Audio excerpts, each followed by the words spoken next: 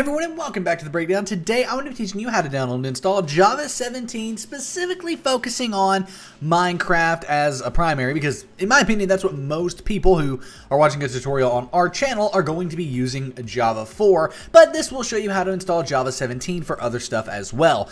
Again though, for this specific video I'm going to be focusing mostly on Minecraft, mods, servers, things like that. So first and foremost, Minecraft 1.18 Plus now requires Java 17.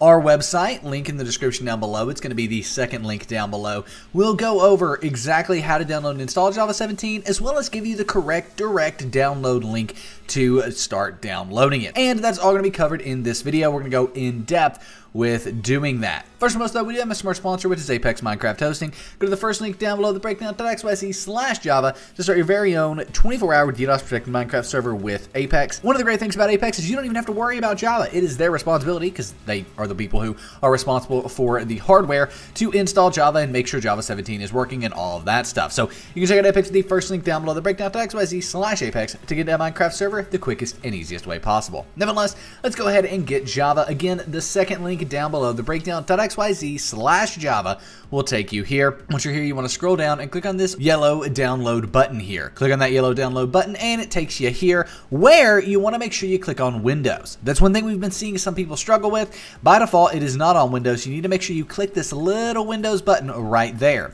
Then you want to come under x64 installer here. So Windows, and then click x64 installer, scroll over and click on this right here. Now, it's important that you go with the x64 installer, not the MSI, the x64 installer. For me, it's in the middle right here. Click on this purple download link or blue download link to the right, and then the download will begin on Java. It should be an exe file. If it's not, that's okay. Just discard it and then click on the exe right here. Once it is kept on Google Chrome in the bottom left or saved in the middle of your screen on Mozilla Firefox, we can go ahead and minimize our browser and get this going. So we need to find the installer we downloaded. For me, it's going to be found in my downloads folder. Probably is for you as well. Click the little Windows icons in the top left of my screen, probably in the bottom left of your screen, and then type in downloads. You have this downloads file folder here, and then in here you will find the Java 17 JDK. JDK-17, Java Development Kit-17.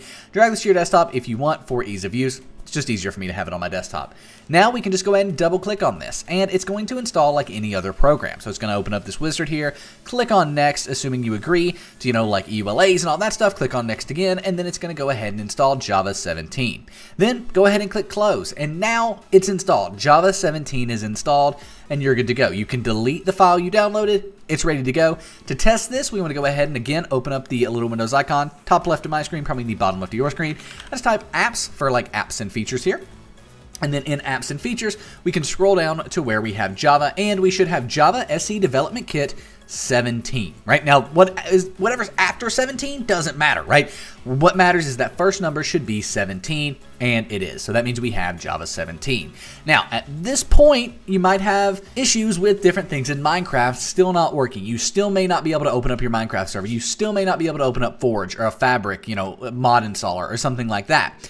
Or you may not be able to install Optifine. If that's the case, you need to run the jar fix. This is also linked in the description down below, and what this is going to do is take all the .jar files on your computer and link them back to Java, basically making them work with Java again. For example, if you have WinRAR or 7-zip or something like that, and that is taking your Java files, your jar files, this will allow you to fix that. This is going to make those jar files work with, in my opinion, where they should work with Java. And it's going to link those back together right like so. It's a quick and easy 3-step tutorial that you can find in the description. Just basically download the jar fix and run it.